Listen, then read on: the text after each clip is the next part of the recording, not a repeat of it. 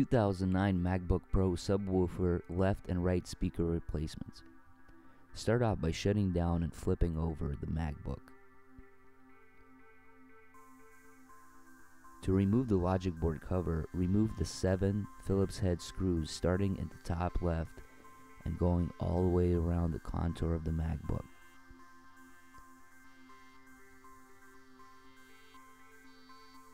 Once you remove the 7 Phillips head screws, now remove the 3 long Phillips head screws.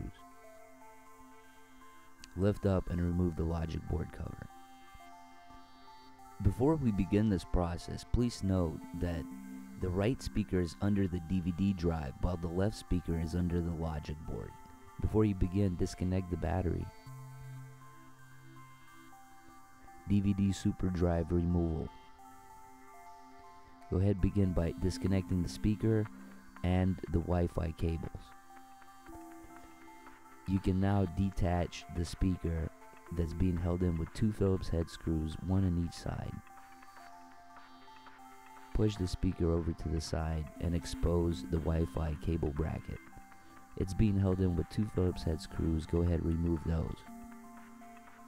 Move the bracket out of the way.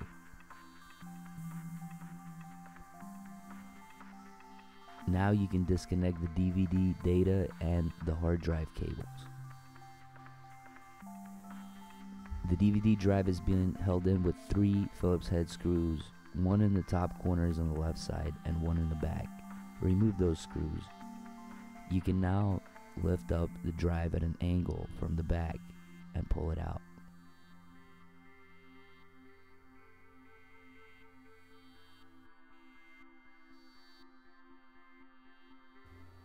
The right speaker is located right underneath the Super DVD drive.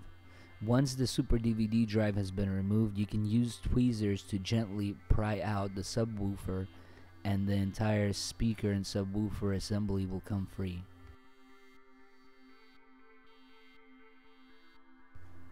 Reinstalling the right speaker is as easy as taking it out. Just place it back in the same way that you got it and firmly press it in with your finger. DVD super drive reinstallation. Place the super drive in at an angle and drop it into its socket. Secure it with the 3 Phillips head screws, 1 in the bottom left, 1 in the top left, and 1 screw in the back.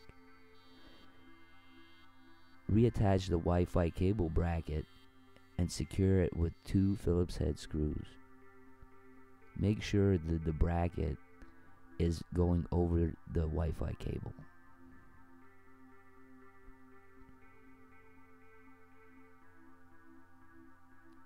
Place the speaker into its position.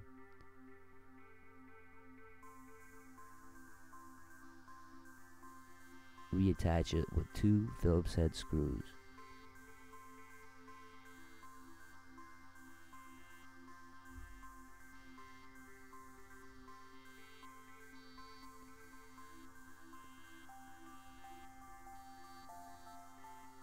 Plug in the Wi-Fi antenna cable back into the logic board. Also plug in the speaker back into the logic board. You can now reattach the DVD data cable and the hard drive cable back to the logic board. Logic board removal. Begin by unscrewing the 3 Phillips head screws that are attaching the fan to the logic board. Lift up the fan and disconnect it. Put it on the side. Now disconnect the LVDS cable. Next, disconnect the keyboard backlight. Lift up on the latch and pull it out of its socket. Then the keyboard, lift up on that latch as well and pull it out. Next, the trackpad. Then the DVD-ROM and the hard drive. Then the eyesight and the Wi-Fi cable. Next, the speaker.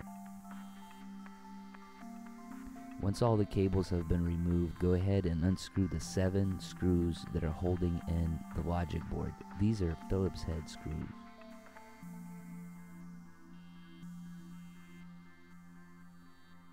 Pry out the glued-in microphone with tweezers. This might be a little difficult, but this is a very important step that cannot be skipped.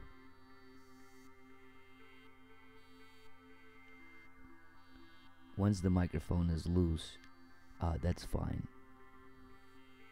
Go ahead and lift up on the logic board, pushing all the cables out of the way. Lift it in an angle. It's still connected to the DC in board. Flip it over and disconnect the DC in board. The logic board is now free.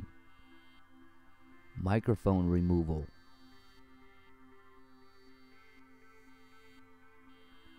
Pry the microphone apart from the speaker, gently tracing it down.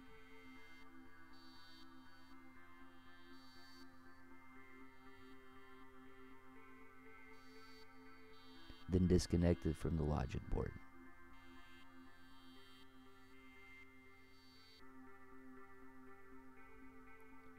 Speaker removal.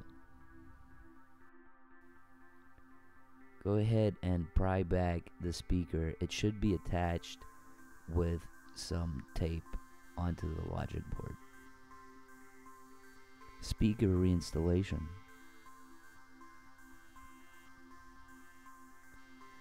Place the speaker onto the logic board with the leftover adhesive. Microphone reinstallation.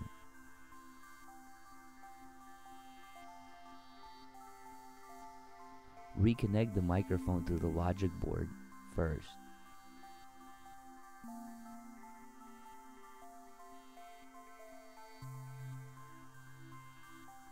Then trace down the microphone along the speaker. Tuck it in.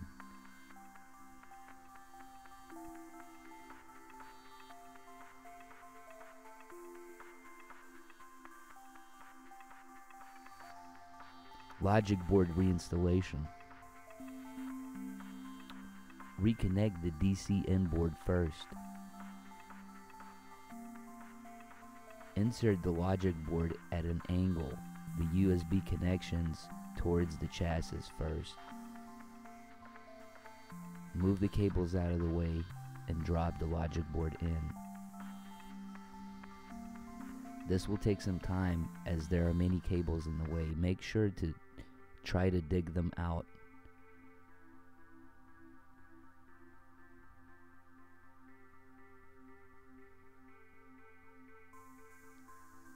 Once the board is positioned, look over all the cables and make sure that nothing is trapped underneath.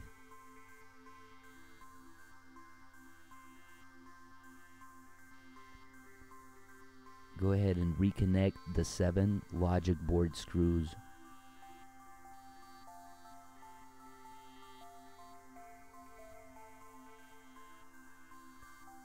Once the screws have been reconnected, reconnect the speaker, then the Wi-Fi cable,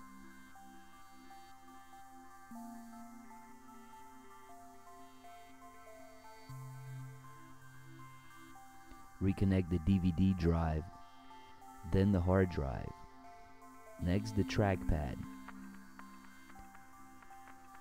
Now reconnect the keyboard backlight. Make sure that the eyelash is up and insert it using tweezers. Push the eyelash down when you're done. Now the keyboard. This will take some practice and is sometimes difficult to do. Use tweezers to gently help you put in the keyboard. Once it's in, press down on the eyelash. Reconnect the LVDS cable. Make sure to push down on the lever to lock it in. Reattach the fan with 3 Phillips head screws.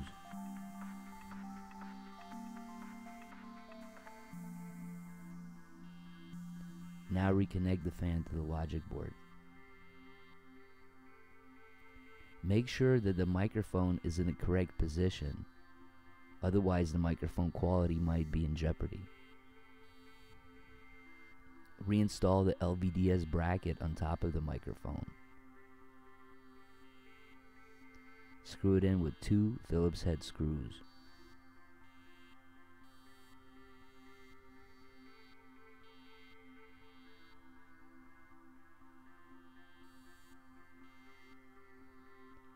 You can now reconnect the battery. Place the logic board cover back over the MacBook.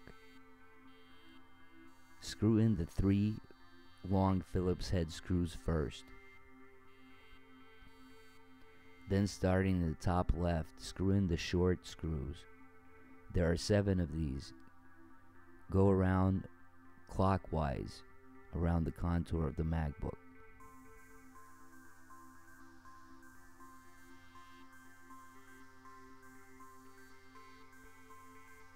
Once the unit is reassembled, perform a SMC and NVRAM reset.